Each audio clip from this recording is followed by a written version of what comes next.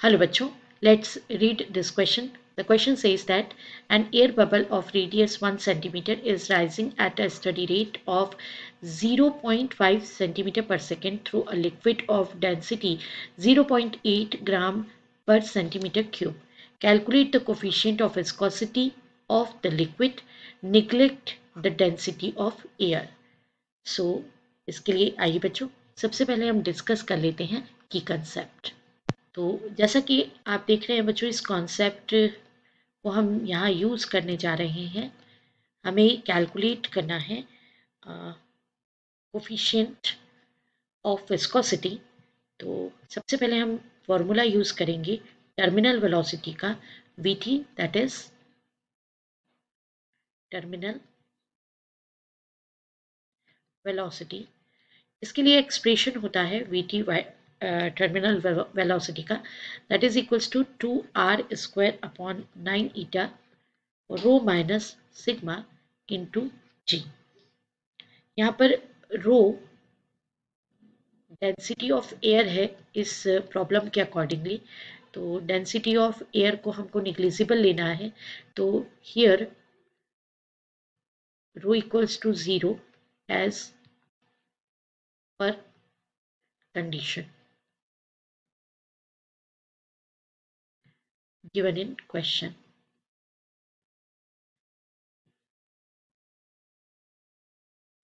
And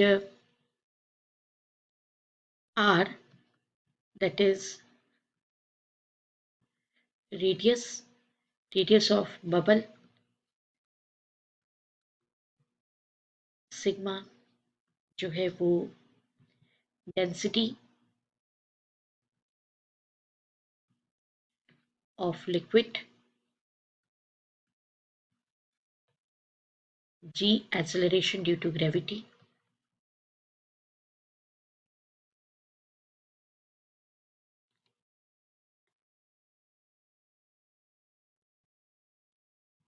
and eta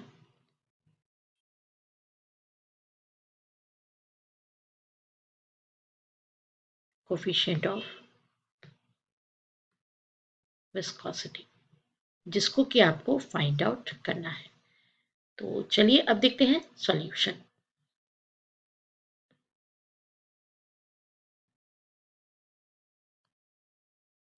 student, जो formula हमने बताया आपको टर्मिनल वेलोसिटी का, VT equals to that is 2r² upon 9 eta rho minus sigma into ji.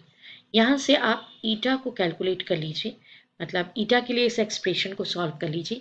You will get 2r² upon 9 into VT, that is terminal velocity, sigma minus rho into ji.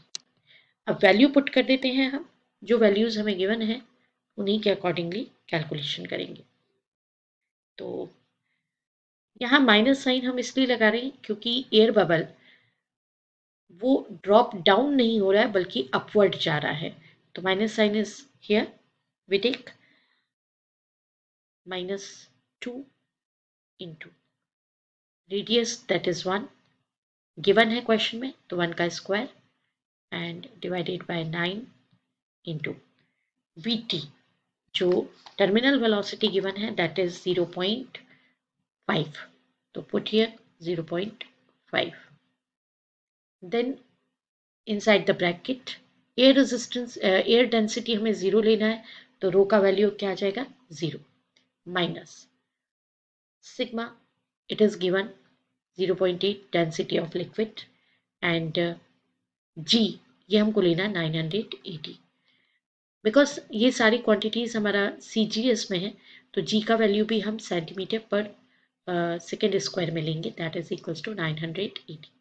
Solve कर लीजिए, ईटा equals to, अभी minus sign coefficient जो होता है वो हमेशा positive ही होता है, तो हम इसको ईटा को लेंगे 2 इंटू 0.8, ये आपका माइनस और ये माइनस साइन प्लस हो जाएगा, इसलिए कोफिशिएंट हमेशा पॉजिटिव ही होता है, तो ये पॉजिटिव हो गया एंड 980 डिवाइडेड बाय 9 इंटू 0.5।